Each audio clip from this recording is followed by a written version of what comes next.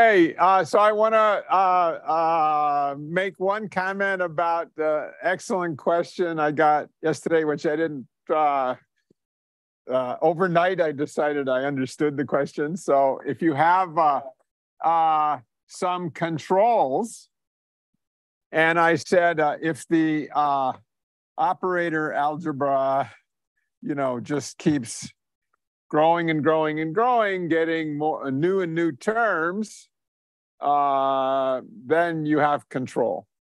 And that's true, but you have control. The question was, do you have control over all of Hilbert space or just some of it? And I realized that if there's some symmetry operator, let's say, for example, photon number parity, that acts non-trivially on the Hilbert space. I know it's not the identity operator or something. And if it commutes with all the controls you chose, you could never change the parity. So then you could only get half the Hilbert space. So there is some fine print in the theorem. So now I'm not any closer to being a mathematician, but I'm slightly less wrong. You've got to I don't know how to prove that there are no such symmetries, and therefore but yeah, so I don't know the answer to that. Okay. All right, now let's talk about something I do know about. So I'm gonna talk in the last lecture about sort of my take on quantum error correction. And you've had earlier talks from Victor Albert and Liang Zhang, and maybe there was a third one I've forgotten. And so some of this you'll have seen before, but as one of the other lecturers said, repetition is a good thing. And I'm going to show you also some experimental details. Okay, so, and our theme is you shouldn't try to do quantum error correction with qubits. You should use bosonic modes. Although, as I told you, to control bosonic modes, you need some qubits or some other anharmonic object. So you can never quite get away from them. Okay.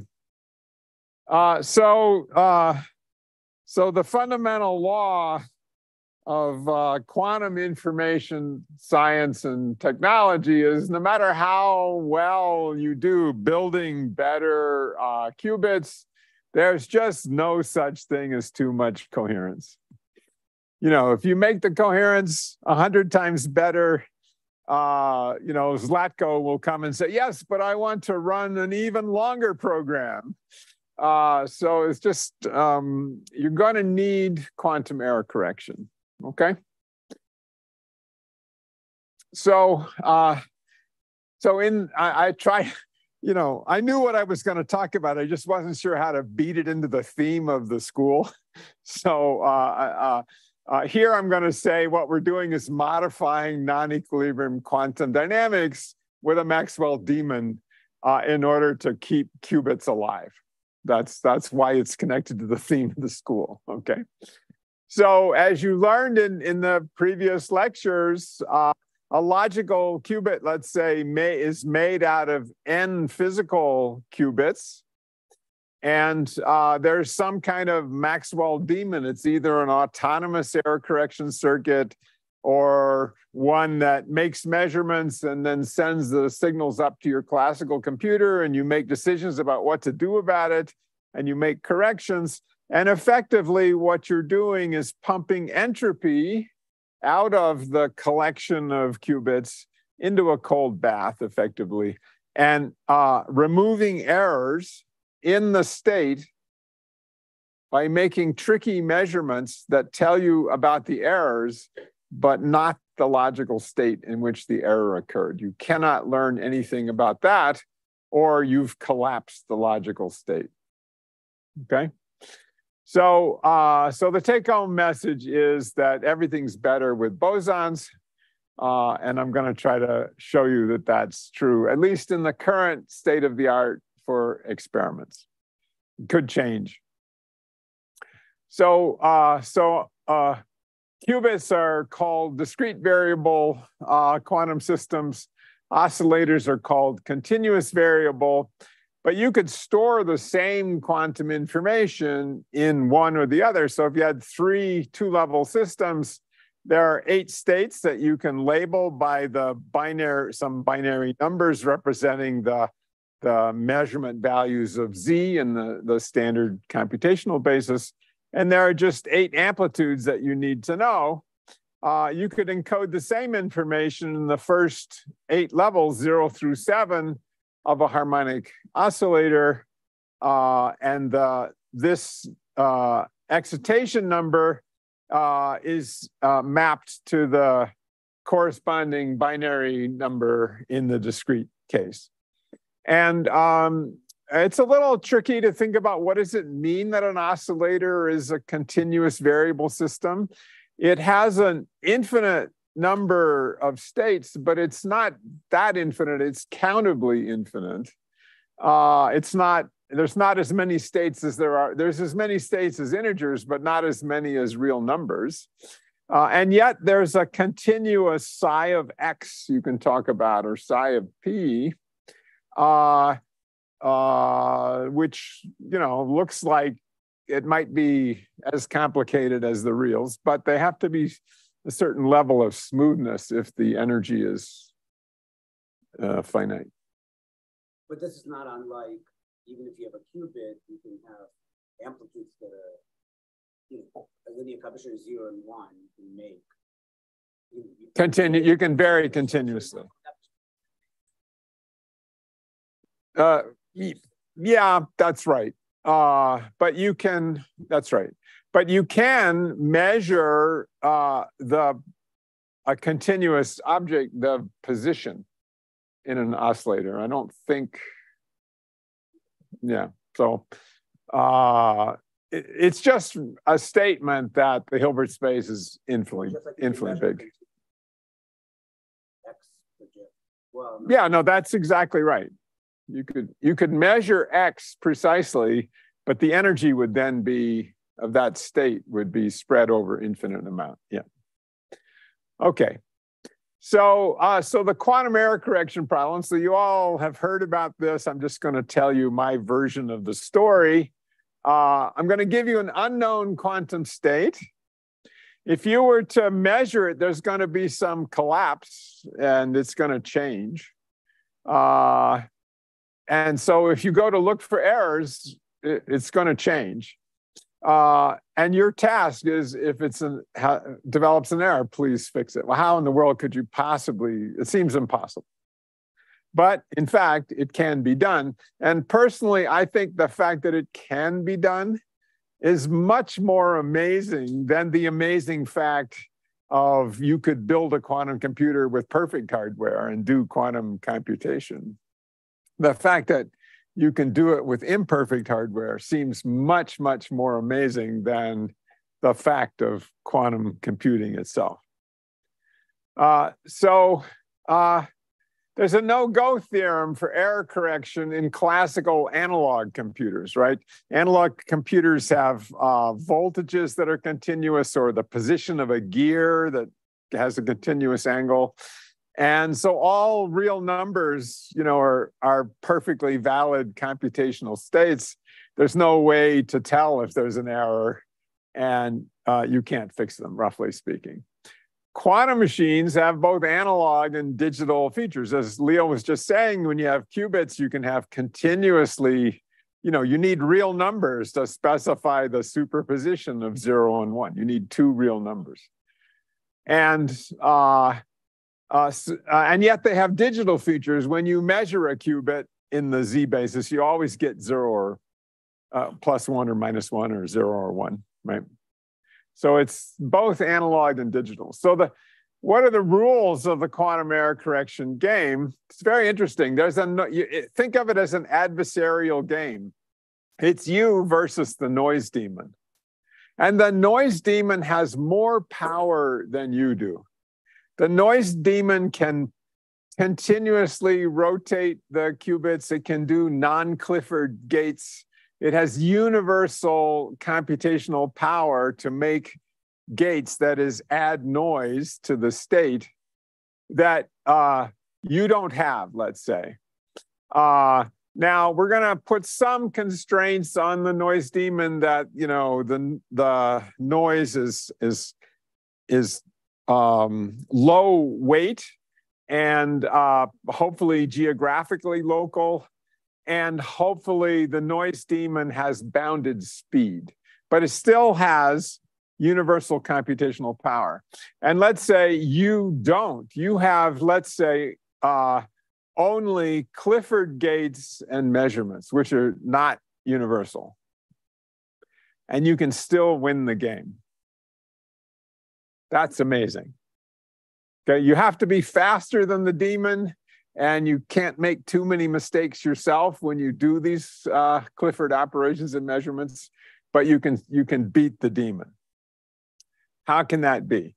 Well, it's because when the daemon, you know, makes some T gate or some arbitrary rotation, when you make a measurement, you collapse. It's this discreteness of the measurement results. You get rid of some of the analog nature of the system. So in particular, you could be in a state with a superposition of no error and a small amplitude for an error, and map that information onto an auxiliary qubit. And when you measure it, you either get 0 or 1. There was no error, or there was a complete error. Okay, so to make a logical qubit, you have to hide the logical information in non-local, non-classical correlations over multiple physical qubits. Why is that? Because no single physical qubit is allowed to know this logical state. Because if it did, then the environment could measure this state, or the qubit could fluoresce. Anyway, the environment would learn the state of that qubit. If it, as a result of that, learns the logical information, it's all over. Okay, so you have to hide the information in non-local correlations. And then how do you tell there are errors? Well, there have to be special multi-qubit measurements that you can make that are kind of unnatural, like they're high weight, Pali strings of maybe 4 operators or something that don't look a lot like what the errors look like. You have to be able to make such measurements and given the way you've encoded the information, those measurements will tell you about what errors happened without telling you what state the error happened in, what the logical information is. And so it all works because quantum errors are analog, they're continuous, but measured errors are discrete. They're either there or they're not there, okay? So it's state, this is the one instance in all of quantum mechanics when state collapse is your friend, okay?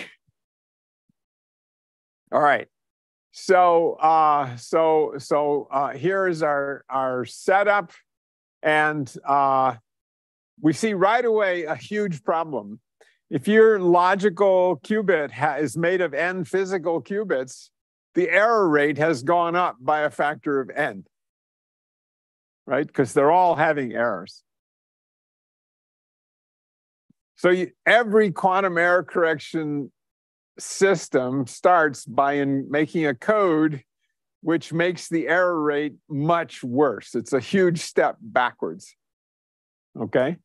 And the Maxwell daemon has to be so good and so fast that it can overcome that factor of n just to reach break even, to get back to the place that you were if you had just taken the best, single best of these physical qubits and encoded your information in that guy. So that's a big challenge. And there's a big literature on quantum error correction, and very few of the papers advertise whether they got better than the best single quantum object in your logical system. Okay, so we call this error correction gain, and the definition of gain equals 1 is not that turning on the Maxwell demon made the error rate lower. It has to make it lower than the best this best single guy. You have to overcome the factor of n. Okay, so you can, what is the definition of better? Well, it's sort of the average channel fidelity. You, roughly speaking, prepare all of possible logical qubit states and see how, if you're just doing a quantum memory, you wait a while, you do your error correction, you measure the state, and you see whether it's still the same. And, maybe if you prepare logical Z, it can change because of logical bit flips, and that occurs at some rate. And you prepare logical X, it might dephase at a different rate. And so you have to average over all places on the block sphere, or at least the cardinal points, to figure out what you'll call the average fidelity. And it will typically fall exponentially, and you can determine the rate. What? That just means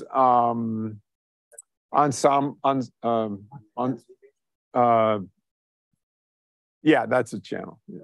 Yeah. So there are different channels. You can have amplitude damping, dephasing. You can have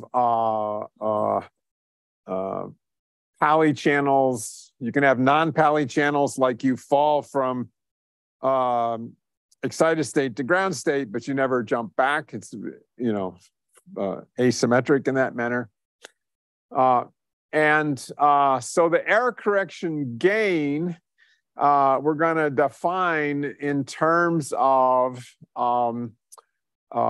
the rate of decay of the information on average in your logical qubit compared to the minimum over all possible uncorrectable encodings using the hardware that you used to make up your logical qubit. So in the short code example with 9 physical qubits, one of those is better than all the others.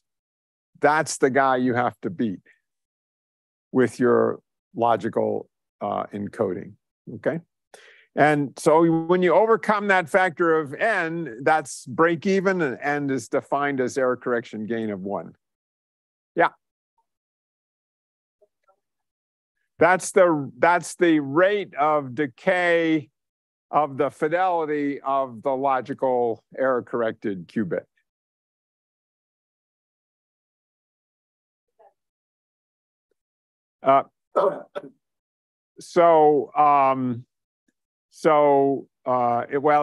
It's basically this thing for your channel that includes the noise channel and the error correction channel on top of it.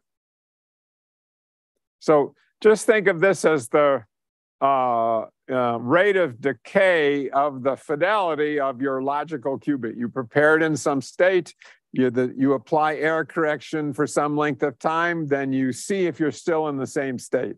And it falls off at rate e to the minus gamma L over 2t, I guess.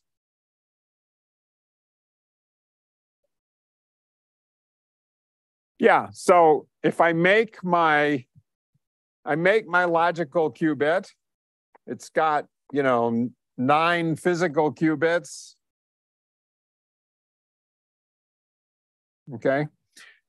What's the best uncorrectable code I can get out of that? Well, it's probably the best behaving single physical qubit with the longest coherence time. And so I could store my information in that and see how it decays. That's the thing I have to beat. That's this, okay? What's this? This is, I take my logical qubit, I prepare it, you know, in some I don't know, some logical state, which is, you know, some complicated entangled state of these 9 guys. And then I run my error correction circuit, run it, the noise is acting. I stop at some length of time and I see, am I still in the same state? What's the fidelity? And it falls off at some rate gamma L. If that rate is equal to the best of whatever uncorrectable encoding, like maybe the best single physical qubit, then I've reached break even. If I use this logical code, but don't turn on the error correction, then this rate will be 9 times bigger than that because there are 9 physical qubits. At least 9, because some of these may be worse than the best guy. But if I turn on the error correction and it gets about 9 times better, I will finally reach break even. If it gets 900 times better, then the error correction gain is 100.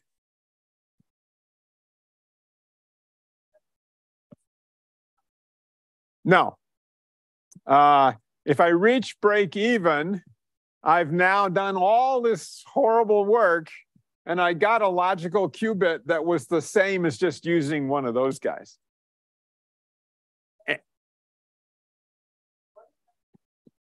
Well, I don't want to be at error gain 1. I want to be at gain 10 to the 15.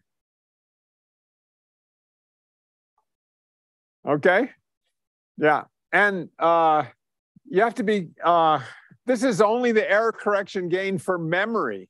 Suppose that I, as a result of building my code, I make the logical lifetime 100 times longer.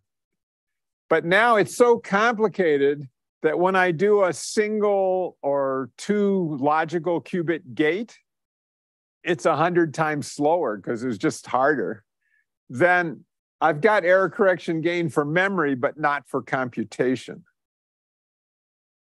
Does that make sense? So, yeah. I want G to be 10 to the 15. And I'm going to show you the first experiments that finally got above 1. But they're still somewhat lower than 10 to the 15. Does that help?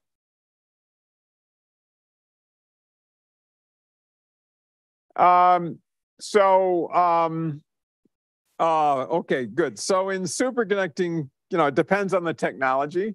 In superconducting qubits, for heroic hero devices, the coherence times can be now around a millisecond, which is 1,000,000 times larger than it was in 25 years ago when we started. That's pretty good progress. Yeah. You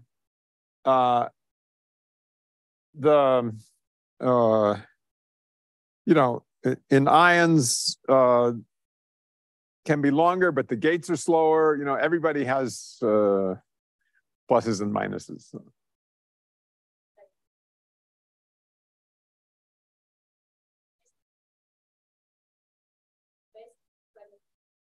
Yeah.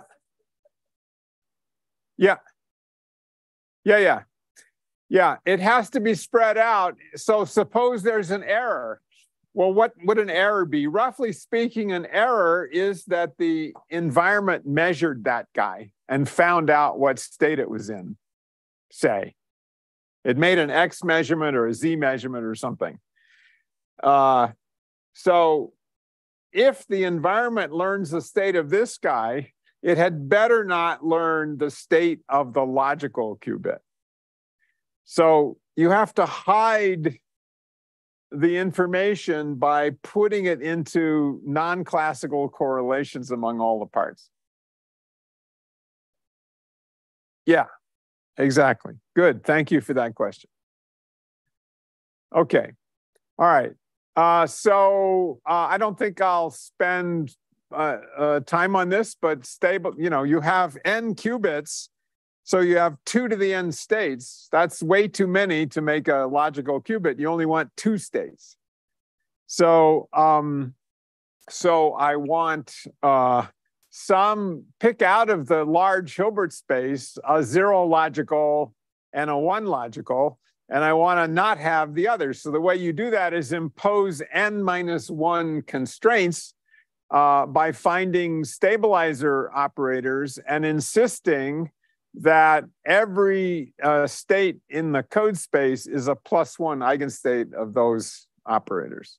And they have to be mutually commuting, in order for that to make sense. And they have to commute with the logical operators. And then that constrains the size of your logical Hilbert space to 2. Is that clear? So I have n things and n-1 constraints. That leaves 1 qubit degree of freedom left. Okay. And we want them to commute with each other and with the logical operators so that you can measure these things to look for errors. And they'll be useful in telling you about errors if at least some of them anti-commute with all the physical errors that can happen so that they change sign. And then you can say, aha, there's an error. Okay? But because they commute with the logical operators, when you measure them, it doesn't cause a logical bit flip or phase flip or error. Okay?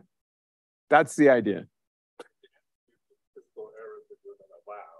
Yes, so they commute with logical operations, but at least some of them anti-commute with each of the possible physical errors that I want to detect. Yeah, right. So some local errors will change 3 different stabilizers, they all change at least 1. Okay.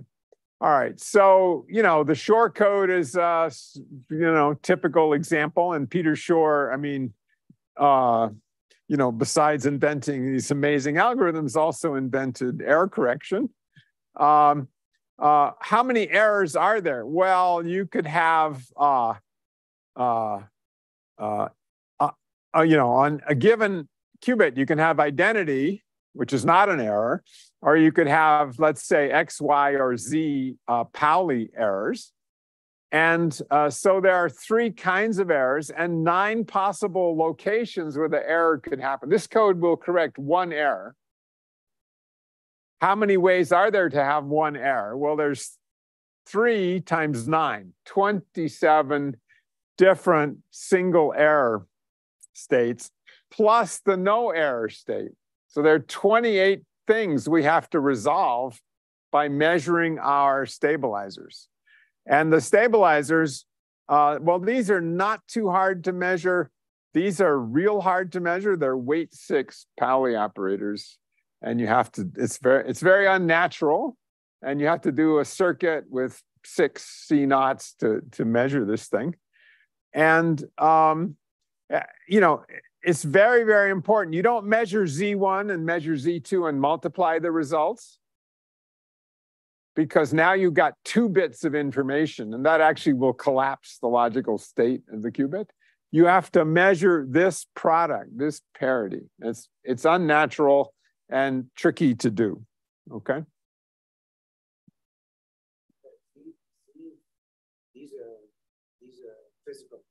These are physical qubits, 1 through 9, yeah? Yeah. Okay.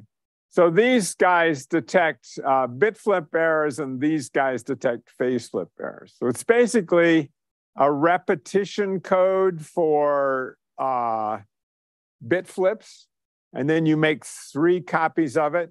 and you arrange these into a repetition code for phase errors.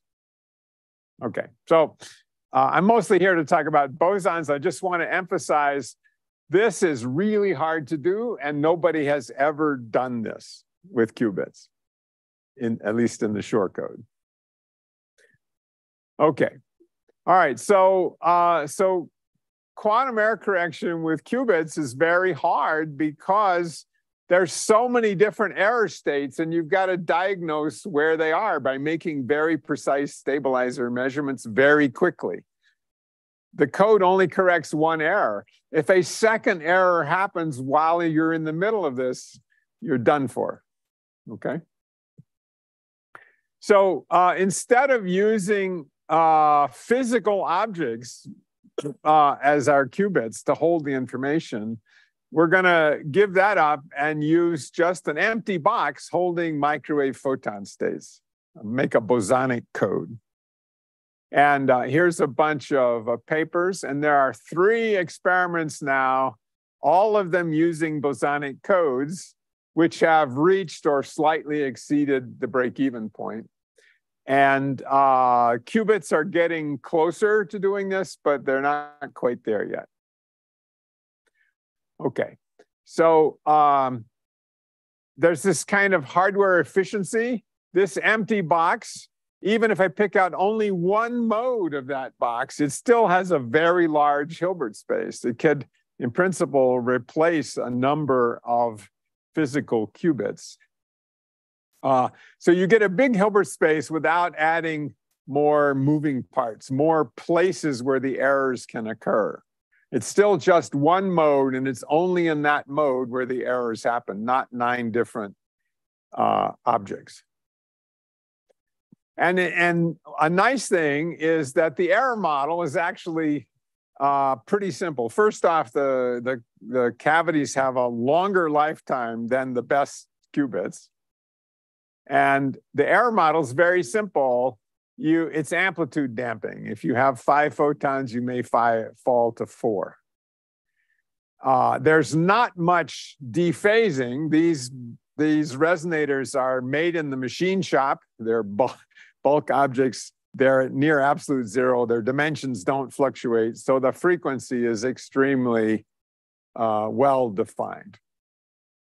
The only reason they have phase errors is because you unfortunately have to connect a transmon qubit to them to control them. And the transmon could change its state, and the dispersive coupling can shift the frequency. But the object itself doesn't intrinsically have dephasing. So basically, there are not 3n errors. There's just one kind of error, which is photon loss.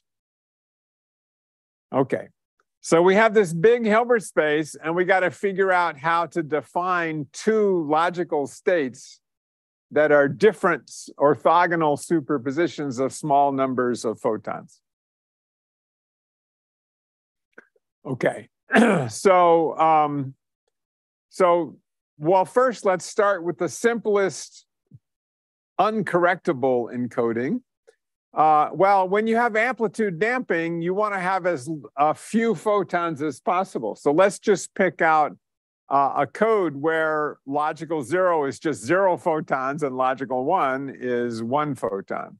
Well, that can't correct any errors, because if I lose a photon, then I've gone, whatever the superposition was before, now I'm in vacuum. So I've lost the logical information. So this is the analog of that single best physical qubit. It's the best uncorrectable encoding. And this is the thing I have to beat if I do error correction. Okay, so that's how I define break even for a bosonic code if the dominant error is amplitude damping. If it were some other error, maybe it wouldn't be the lowest level, but for amplitude damping it is. Why? Because the rate at which you lose energy or photons is proportional to the photon number. So you want it as small as possible. Okay, so let's meet the sample. This machined thingy here with a quarter wavelength transmission line, essentially, a stub resonator is where the microwave photons are going to live. There's a drive port, so you can put a classical drive on this harmonic oscillator. There is a transmon qubit, which is our auxiliary helper to give us quantum control of this guy, and it's dispersively coupled to the oscillator. And then, and you can drive the qubit to help give control.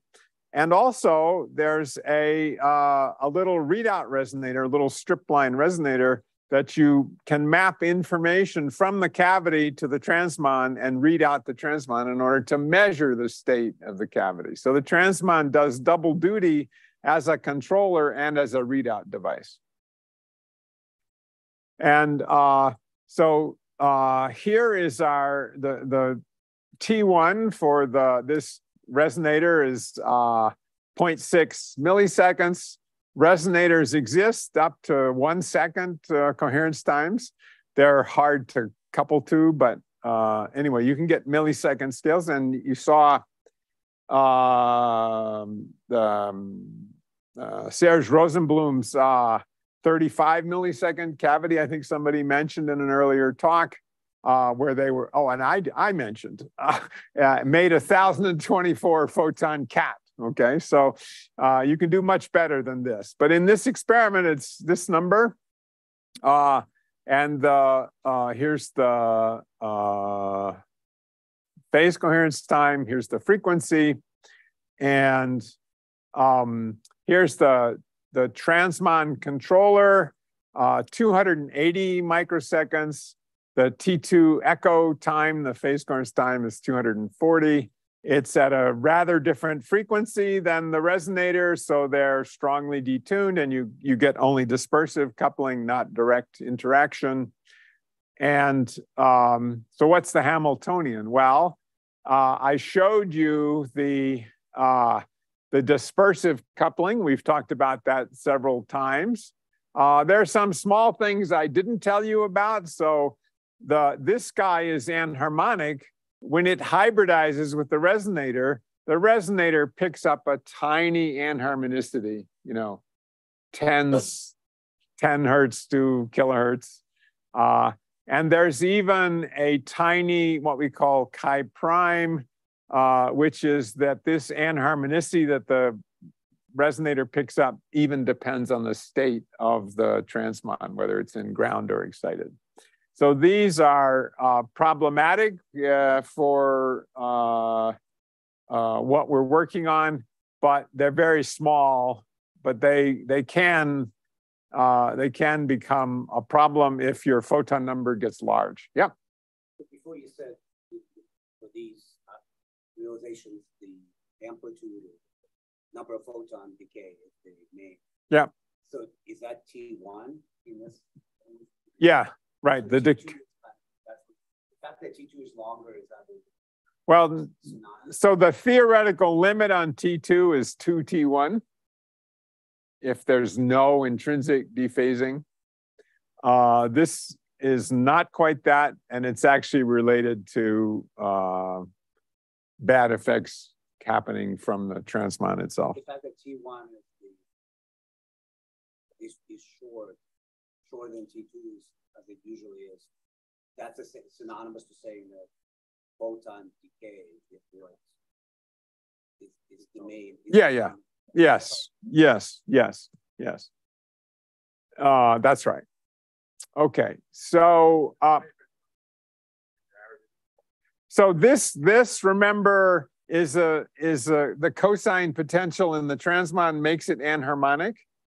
And then when you hybridize these guys together through the dipole coupling, the dressed modes, the cavity mode has a little bit of participation by this guy, which makes it anharmonic.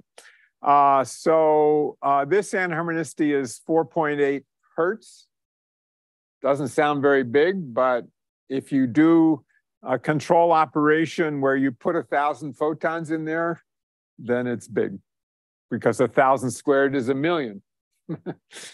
And this chi prime is 5.8 hertz. So, you know, we're getting down, we're really doing atomic physics here. We're very proud of the fact that we can detect these tiny numbers. Yeah. Good. So this is instead of making a rectangular box that just has something trapped inside of it, the problem with making a box is you got to put the lid on it and seal it up. And you have to have a perfect low zero loss superconducting connection across that seam where you put them together. Turns out that's very hard. So what do we do instead? We make a waveguide and we put a coaxial cable inside it. So a coaxial cable, you know, like this, can carry a signal that has a wavelength of, you know, a kilometer, no problem, okay? And that's because it's got a wire down the middle and is a multiply connected geometry. But when you have a waveguide, if you didn't have that center conductor, then it can't carry any signals where the wavelength is bigger than the diameter, roughly. It's a waveguide beyond cutoff. So this guy combines both. Here's a short circuit at the bottom, then a quarter wavelength long piece of transmission line with an open at the top. So it's like an organ pipe that's closed at the bottom and open at the top. It has a λ/4 resonance. And then the rest of this is a waveguide beyond cutoff at this resonance frequency. And so the electric field damps out, damps out, damps out, until you put the lid on it way, way up there where there's no currents flowing. And then you don't have to worry about the seam. Does that help? Yeah. So if you look at the electric field,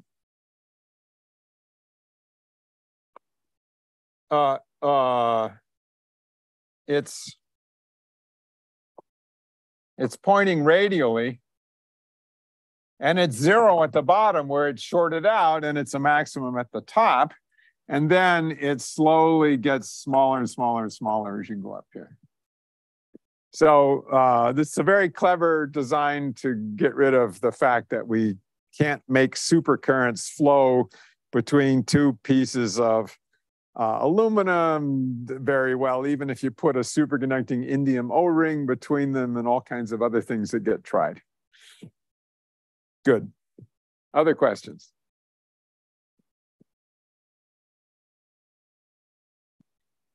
Okay. Okay. So if I start out by using the fact that I have universal control of this two-level system through this port, and I make a superposition of ground and excited state for the transmon, and then I have some clever thing I can do through the dispersive coupling to turn that into a superposition of 0 and 1 photons in the resonator. So transfer the thing from here to here. Well, the lifetime goes up by more than a factor of 2 because I moved from a low lifetime transmon to a high lifetime cavity. That's not quantum error correction. That's just transferring the information into the single best quantum object in my system. But it's not an error correctable encoding. I'm just putting it here where it lives longer. Okay? And that's the thing I have to beat. That time, not this time. Okay. All right, so there are various codes, which I think you heard about or from previous lecturers. The first code to just barely exceed break even was the Schrodinger cat code experiment done in Rob Shulkoff's lab in 2016. So I showed you Wigner functions of Schrodinger cats, and you can make one where the two coherent states are separated in position. That could be one code word, and another one where they're separated in momentum. That's the other code word. And I can take linear superpositions of them, like 0 plus 1, and get that Wigner function, for example. okay? And so if you look at the information in the lifetime of the qubit, it was a bad qubit, 15 microseconds in those days. If you put it into the cavity, it's 130 microseconds, only because the cavity lives longer. And then when you turn on the error correction, it just basically was about the same as this in this other experiment. Okay. The choice of one logical. Why? I would have thought maybe alpha plus minus alpha, alpha minus alpha. Oh, okay, good. Excellent. So both of these are even cats. They have even photon number parity. And so remember I said you could measure the parity with high fidelity and 99.8% Q and D-ness. So we measure the parity to look for errors. If I use even cats and odd cats as my logical states, then photon loss would be a logical error. So here, if there's a photon loss, you get a minus sign both there and there. And so you haven't lost the information in the superposition. You just switch to a code that uses odd cats. We don't even correct that error. We just write down, oh, we just changed the code from even cats to odd cats. That's just another nice feature. You don't have to actually correct the error. You just have to track the frame change, so to speak. So, so this just like barely reached break even. There were certain errors were heralded because during the parity measurement operations, the ancilla could end up. You could detect errors in the ancilla when you read it out, basically. And so if you throw away the 20% of the time that happened, then you were well above break even. And when you have a heralded error like that, that's called an erasure. And it's an error at a known location. Those are much easier to fix. So if I had made up now a next layer code with many of these cat qubits, those heralded errors would be relatively easy to fix. Okay, then the next code, which is sort of this binomial code, which I think you heard about from prior lectures. Luyan Sun, who used to be a postdoc with Rob Sholkoff, has his own group in Tsinghua. They did a previous experiment that came close to break even. Now they have a new one that is slightly above break even. So, and by the way, what's the analog of the overhead? You know, here in the short code, I told you if all of these had the same error rate, you made the error rate 9 times worse. What's the analog of that here? So I have my oscillator levels, and this is the code you have to beat, just those two guys. But the cat code, the binomial code, which has on average 2 photons in the mode, and the cat code has on average some number that depends on the size of the cat. So when you make it error correctable, you have to use more photon states, and so it decays faster. That's the analog of the overhead that every error correcting code has. That this factor of 9 for the short code, it's some factor of, so here on average you have half a photon. And in this code, on average, you have 2 photons. So the overhead is 4. What's the kitty code? There's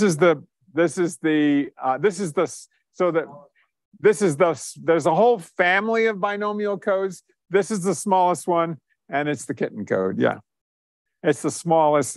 if you look at these things actually, and you make the Wigner function plots, they look a kind of like the cat code in a way.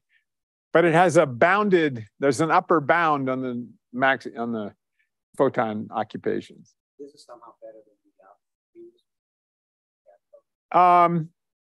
well, it's different. We invented it because we wanted to have zero amplitude above some specified photon number. And we also wanted to have a family of codes that could correct different numbers of photon losses and different numbers of dephasing events. And also I needed a summer project for visiting undergrad, and somehow we got lucky, so. No, this is with active error correction. You're measuring the parity and hoping that the parity jumps are not too close together, because if you got 2 in between your measurements, you would miss it. No, then you, based on the parity change, you're doing, okay, so what is the thing we're doing here? Suppose I detect that I've lost a photon. So if I lose a photon from this state,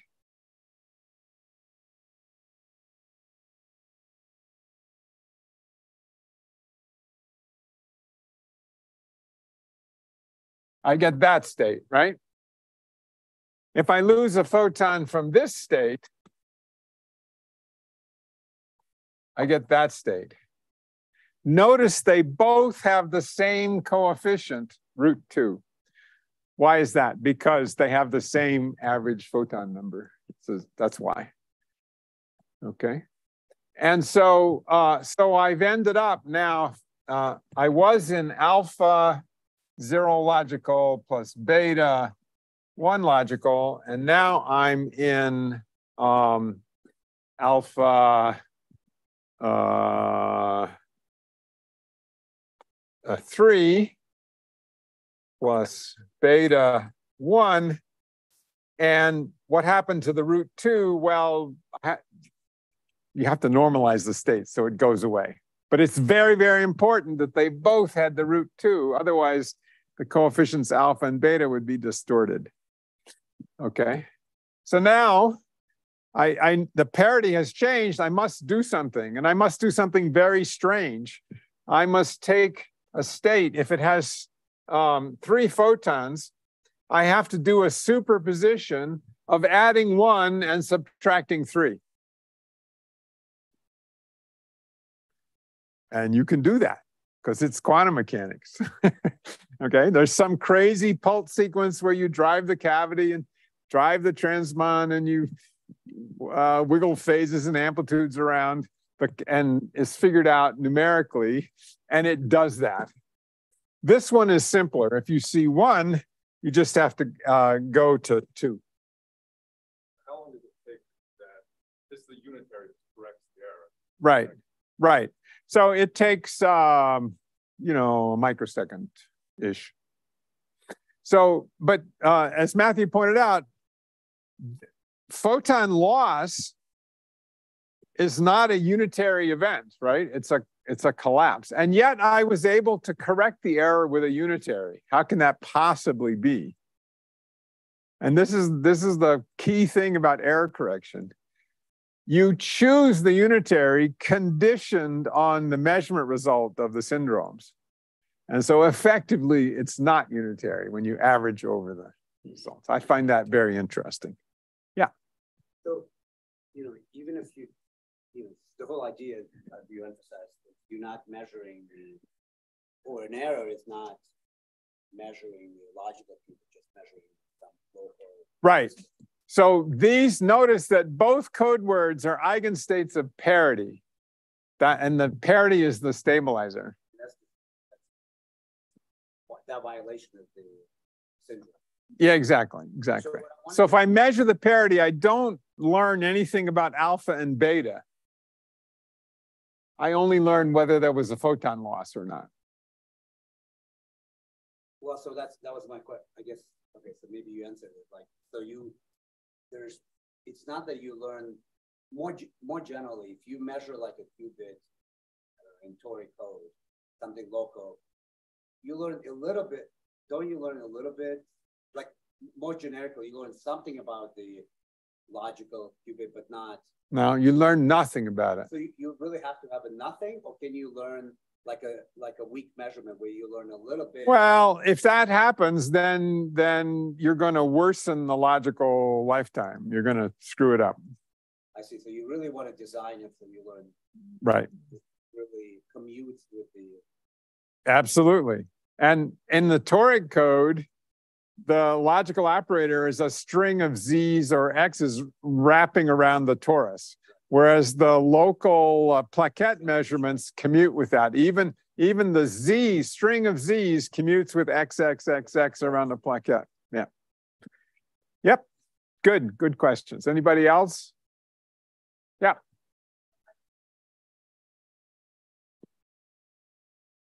Yes. You're using the transmon to measure the parity.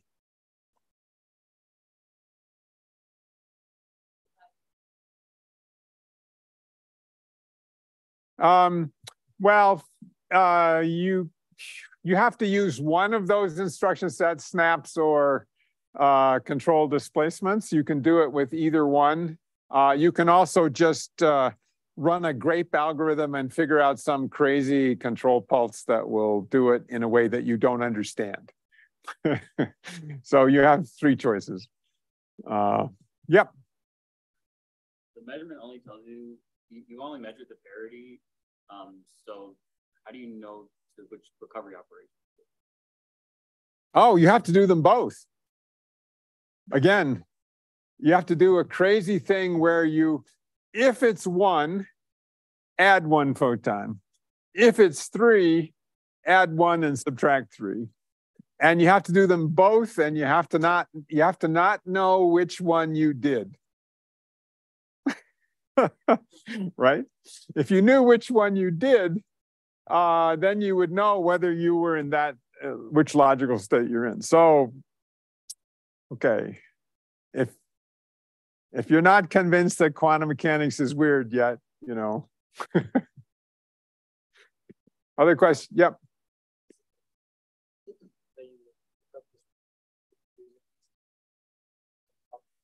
Yeah.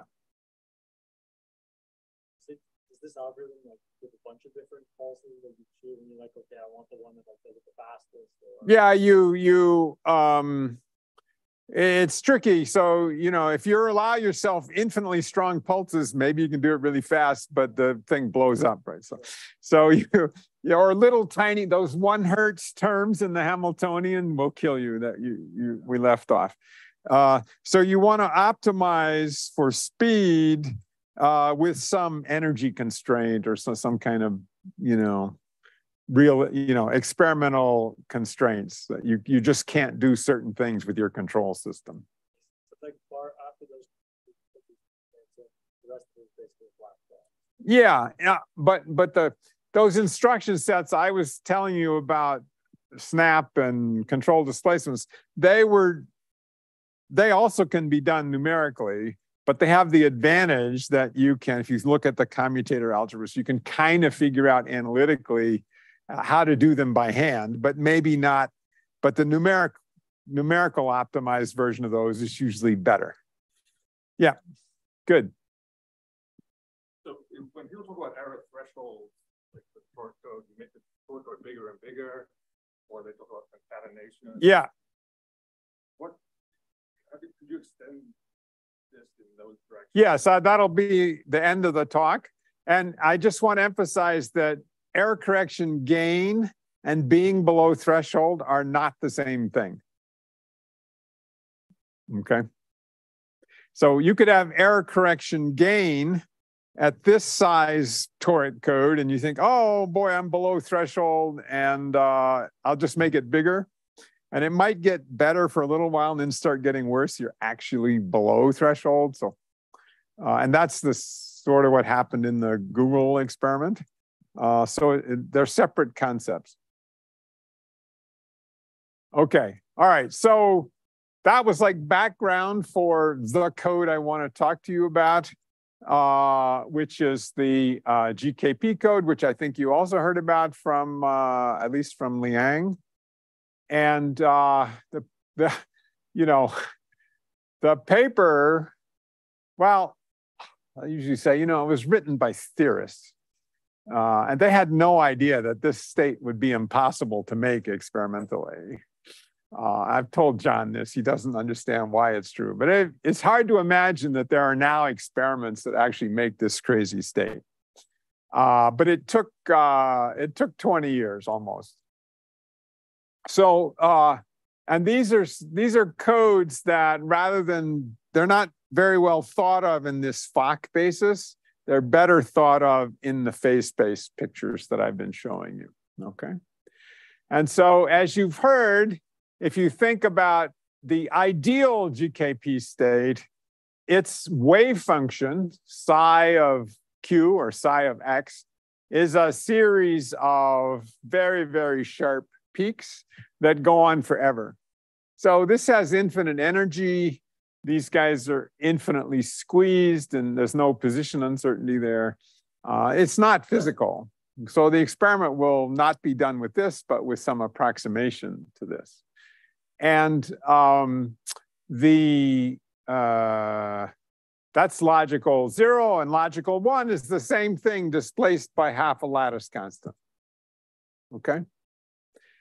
And these are both +1 eigenstates of a couple of stabilizers. And those stabilizers are things I've talked to you about before, momentum boost by 2 root pi, or position displacement by 2 root pi. See, that's the lattice constant. So this guy, if I displace that by a lattice constant, I get the same state back. So it's a +1 eigenstate of that. If I do a momentum boost, this guy comes back to they both come back to the same thing. It turns out that's less easy to see. And then the code was designed by my theorist friends to correct an error which is not very physical. It's just small displacements. The real errors are amplitude damping. But it turns out, you know, that we were later able to show that it's also very, very, more or less the optimal code for amplitude damping, and probably Liang talked about that. But let's just pretend that, and in principle, linear combinations of different displacements can represent whatever you want in principle. But let's just think about a small displacement. Suppose the lattice drifts to the right a little bit, and then this thing, each q, if q were on the lattice, then this will be e to the I some multiple of 2 pi. But if it's slightly off the lattice, I'll get a phase, okay? And this stabilizer, unlike qubit Pauli strings, it's not just +1 or -1. It's a unitary whose eigenvalues live on the unit circle. It has a continuous eigenvalue spectrum. Well, you need that because you have an infinitely big Hilbert space. And if it were qubits, you know, you would need infinitely many stabilizers to get you down, infinity -1 stabilizers to get you down to the code space. Here, you only need 2 stabilizers, but they have a continuous spectrum. So that's how you get rid of an infinite number of states. Okay? So the error correction would be, oh, I do phase estimation and I discover there's been a small shift to the left, so I'll shift it back. Or I'll change my frame, it doesn't matter. Okay? And conversely, if there's a small momentum shift, the other guy tells you that. Okay, so this is why you only need 2 stabilizers. All right, so if I could measure the imaginary part of this stabilizer, it would tell me the small position shift that I see.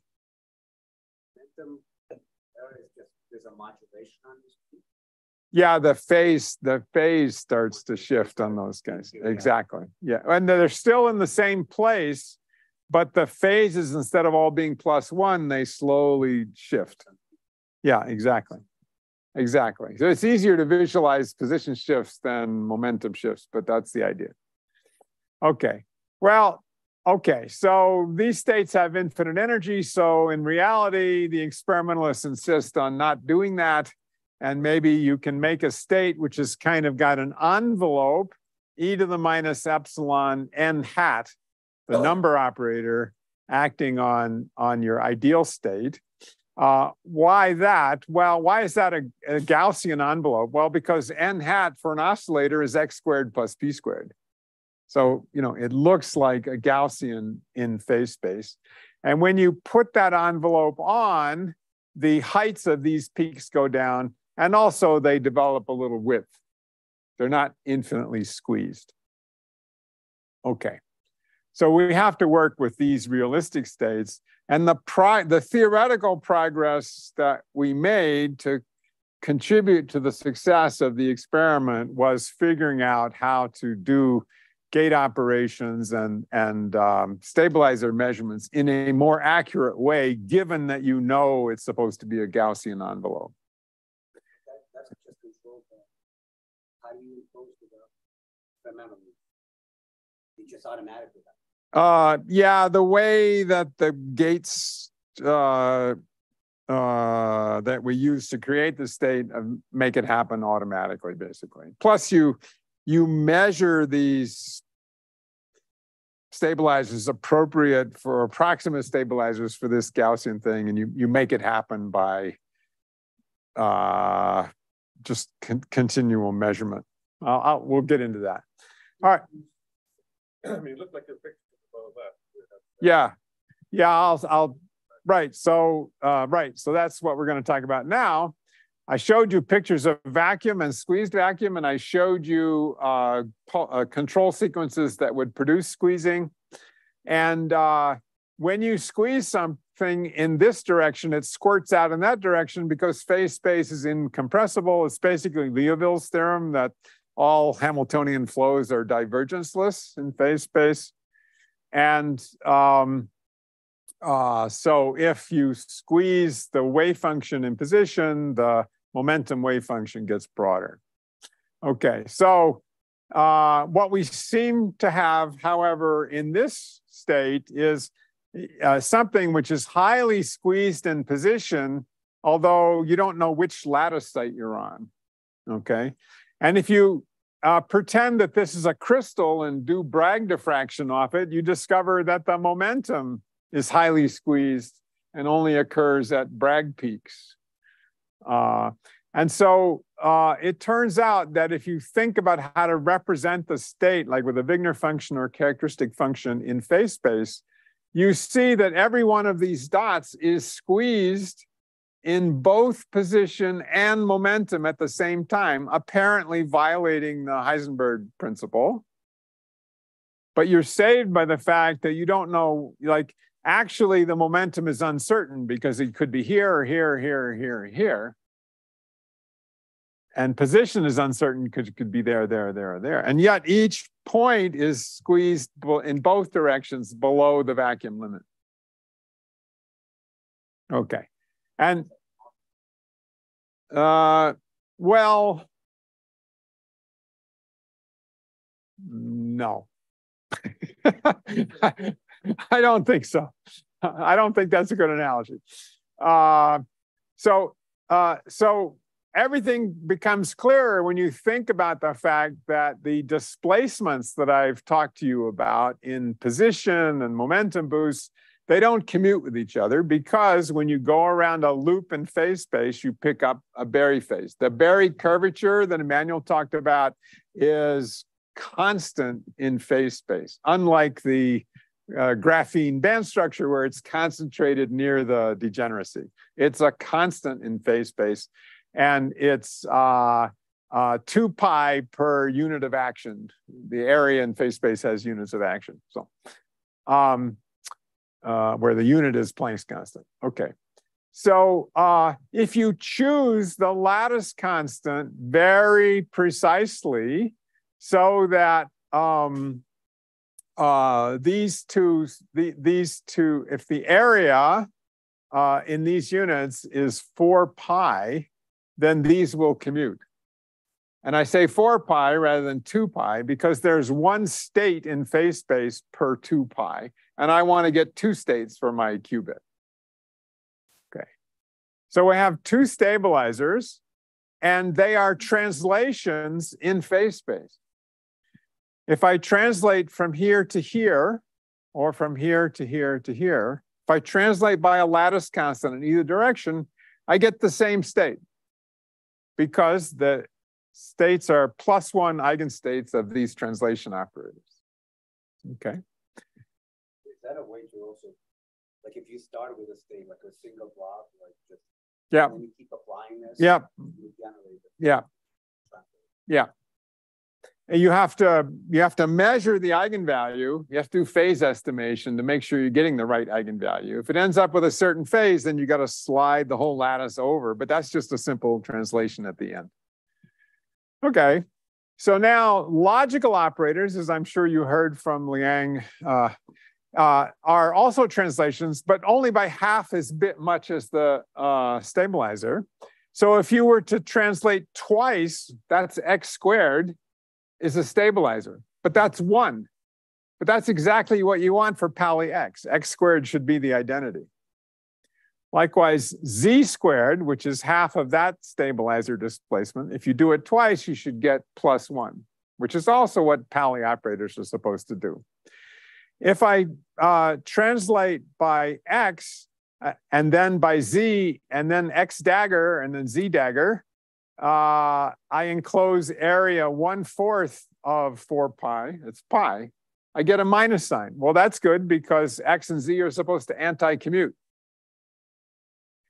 Likewise, x times z is supposed to be iy, and the I comes from the fact that enclosed area is pi/2. So if I compactify phase space onto a torus with area 4 pi, the Weil-Heisenberg translation algebra turns into the Pauli algebra. Okay, all right. So both stabilizers and Pauli and Clifford operations on 1 and 2 qubits, there are translations in phase space. So how do I measure the eigenvalue of a translation to see what the stabilizer value is, or to see what the logical Z operator is? How do I measure the eigenvalue of a translation? Well, we have to do this phase kickback trick that I showed you before. You build a Ramsey interferometer where you put the qubit into the X state by rotating by pi/2 around the Y axis. You do a conditional displacement, the controlled displacement that I talked about last time, so that you can get interference between doing the displacement and not doing the displacement in order to see the eigenvalue. You get this phase kickback, which you then measure.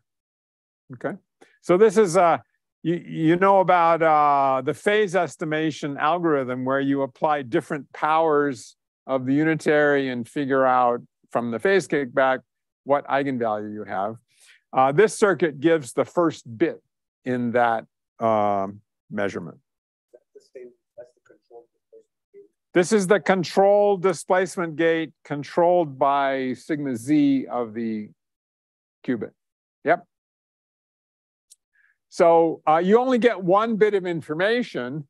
The actual eigenvalue is a real number, so you have to repeat it many times to if you want to estimate it. And feedback very slowly on that, because most of what you're measuring is just shot noise. There's a little, if you get 0 slightly more often than 1, I mean +1 slightly more often than -1, eventually, after many measurements, you notice that the translation is positive rather than negative. Okay, so I showed you last time how to calibrate the size of those control displacements, and also how to measure Wigner functions using characteristic function with which is the same thing as measuring stabilizer with this phase kickback. It's exactly the same thing. And you get these beautiful pictures. This is data of logical Z, logical Y, and logical minus X in the GKP code. Okay. And this is such a complicated state. I mean, it's just hard to imagine that you could build it, but it's now possible. And so this is from the latest result from the Devereux group. And so how do we turn on some stabilization scheme? It's quasi-autonomous. It involves doing several control displacements and qubit rotations to determine one stabilizer and then the other stabilizer. But rather than like measuring and feeding back, this is done essentially autonomously, not quite, but almost. And you basically measure and you just reset the qubit at the end. Okay, so this involved some theory developments that we did, and learning how to do these control displacements. Very high-speed real-time processing that was invented for the cat code experiment, and then some machine learning algorithms applied to tune up the experiment. And basically, at the end of each of these cycles, you have two measurement results, G or GE or EG or EE. There are four possible results. And the net effect of this cycle is a rank 4 Krauss channel, and it spontaneously stabilizes you into the code space, not to a particular state, but to the code space. And so you turn it on, and eventually you fall into the code space. Then you make a logical measurement to determine where you are in the code space. And to really get the final thing that got the experiment above break even was this reinforcement learning agent running on GPUs that turned about 45 knobs in the experiment and kept checking whether the error correction gain got better or worse. And after 4 hours, the agent had done some interesting things, like it slowed down the readout and made it last longer, because apparently when you went fast, it was doing something bad. It gave us the extra improvement to get the experiment finally to get well above break even. So here is the Wigner tomography of the error correction process happening, okay? So you prepare zero logical, and you turn on the error correction protocol, and after 100 cycles of error correction, a number which is way beyond anything people have done with qubits, you can still see the state looks pretty good. After 200, after 400 is starting to look a little bad, and after 800, you can see that the blues and reds, which are the signs of the Wigner function, they're all red. So basically, it's become a classical mixture now at this point, but only after 800 cycles. Here's one logical, and eventually it starts to look like this, right? So you've lost the information. Here are some cuts of the marginal distributions this is like the square of the wave function for the two. And you can see the sort of Gaussian peaks with finite squeezing and a Gaussian envelope. And one state is displaced half a lattice constant from the other. And even after 400 cycles, they're still distinguishable, but after 800, they're basically the same, okay? So now you can calculate the error correction gain. And so here is the transmon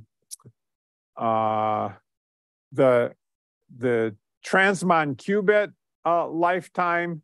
This is the cavity 0 and 1 lifetime encoding. That's the thing we have to beat, not this. And here is in the lifetime in milliseconds when you use the GKP error correction. And the gain is about 2.3. So it's well above 1, but it's a lot less than 10 to the 15. Okay.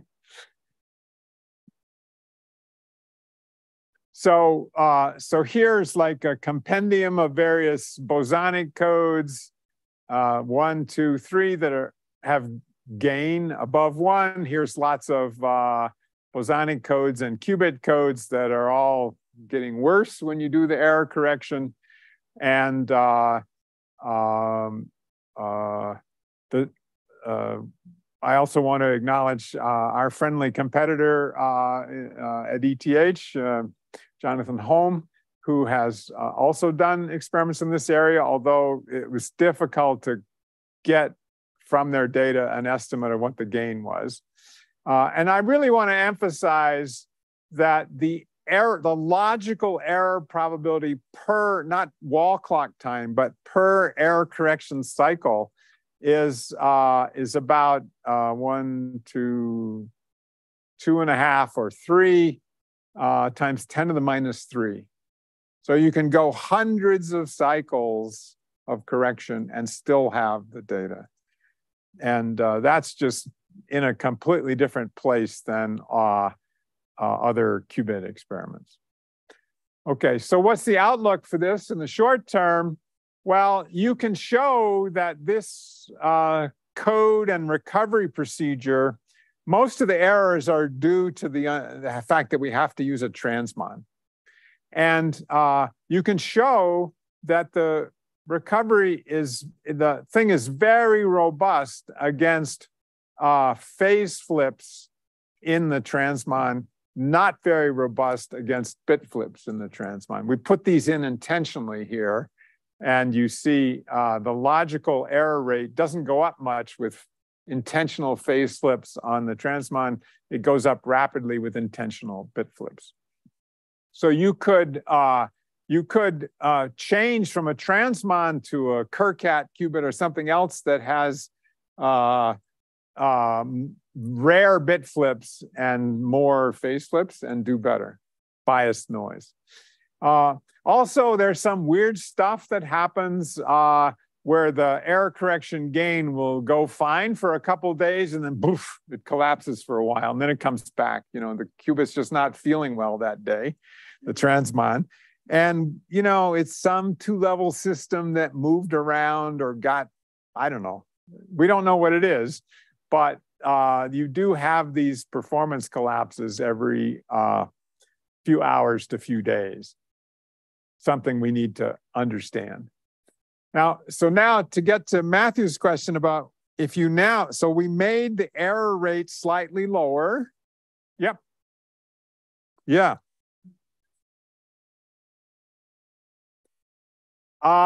Yeah, that's interesting. It's got, you know, it's not a stationary process. These two-level systems come and go in some non-stationary statistics. Don't know, you know, I don't think this is like typical, or, you know, it could go the other way. Just, this is a particular set of data over 1 week. Yeah. We've made a logical qubit that has error correction gain relative to, you know, the best physical part in it. But we haven't driven the error correction rate down, you know, exponentially.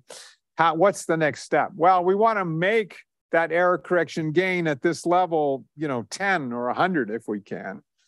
But then what you do is make a next level code you say, take all these GKP qubits, which now have very low error rates because they're already logical qubits, and concatenate that into another code like the surface code.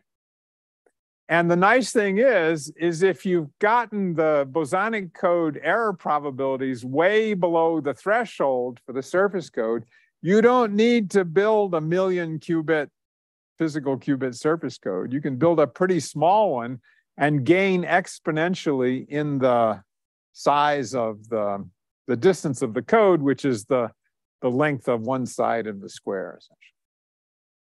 So the idea is to get way below the threshold for the next level of error correction that you build in. And then you can build a relatively small object with very, very good performance. Maybe, you know, it'll be 1,000, a gain of 1,000 at that point without having huge numbers of moving parts. That's the fantasy. Okay, so here's the team, and Vlad Sivak was the experimental leader, is now, along with Alec Eichbusch. Vlad is now at Google. Baptiste Voyer, my postdoc, developed this autonomous protocol to this gate sequence to stabilize the states, and you know, lots and lots of people contributed to this pretty massive effort. So yeah, so I think I'll stop there, and thank you.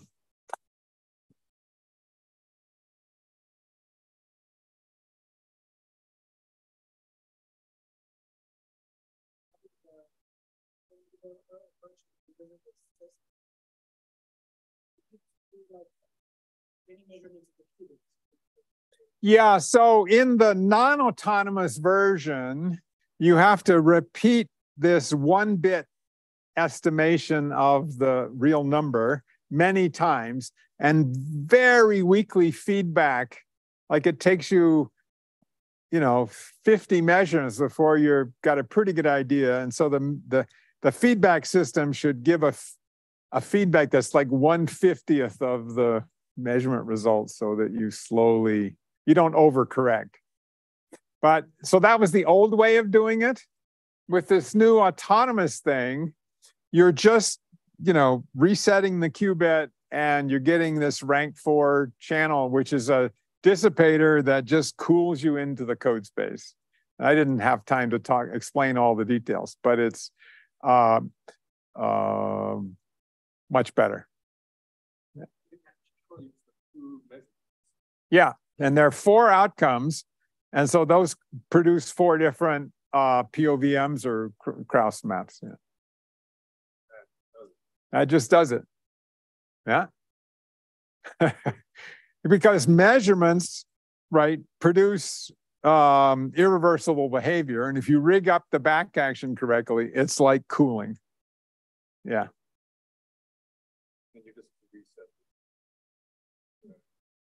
You reset the qubit. Yeah, and it turns out it's not completely autonomous, because we use some information about the measurement result to say, oh, there was some dispersive frequency shift of the cavity that went this way instead of that way, and we actually use that information to update future phases of control pulses. But if we didn't have that leftover dispersive coupling, it would be truly autonomous. Are there also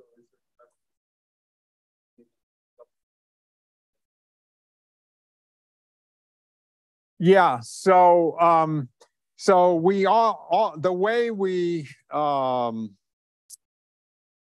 put information into the cavity for a bosonic code, we often start by putting it into the transmon as an alpha 0 plus beta 1, and then map transmon 0 to cavity logical 0 and transmon 1 to cavity logical 1. That's one way to do it. So that is transduction from the using various pulse sequences from the transmon to the cavity. Now, as probably Liang talked about, GKP codes and other bosonic error correction codes are nice because if you put them in the optical telecom wavelengths, you can send photons and lose some fraction of them and still recover the state that was sent.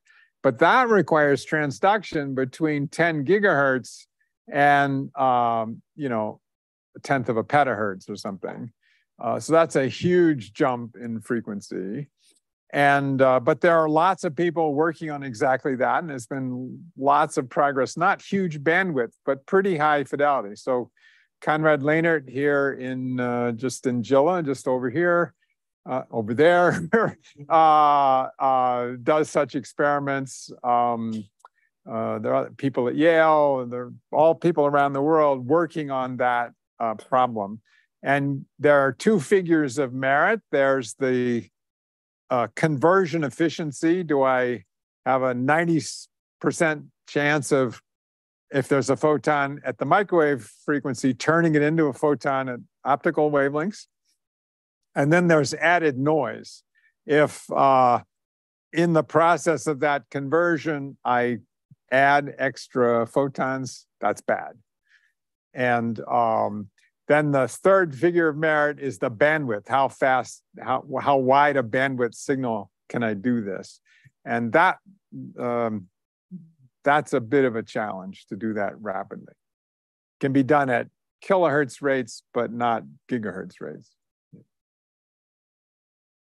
But that'll be important for, you know, entangling objects in quantum computers in adjacent refrigerators, for example. That'll be the first use locally, or even inside the same fridge, but, you know, half a meter away or something. You might want to do it optically.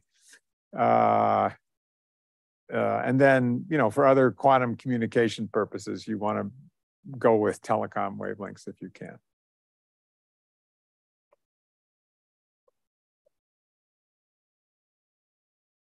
Okay. Okay, Steve, thank you for